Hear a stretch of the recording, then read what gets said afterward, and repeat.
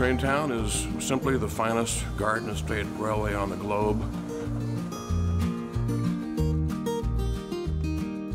We are 1 mile south of the Sonoma City town square. We attract railway enthusiasts from around just everywhere.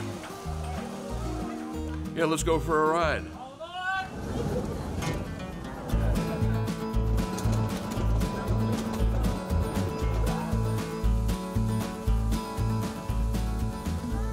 The locomotives in particular, they can be thought of as mechanical sculptures, sculpted with machine tools to the 1,000th of an inch. Some might agree that's art. The scenery is constantly varying, where a lot of forced perspective techniques are employed. Forced perspective deals with scenery placement to make things look much bigger or smaller than they really are. It's an optical illusion.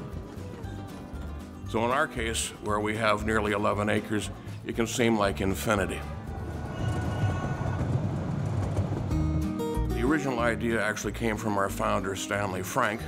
The land was purchased for it in 1960. People that take multiple journeys on our train see things a second time, might see different things yet a third time. I like to think of it as a world-class local treasure.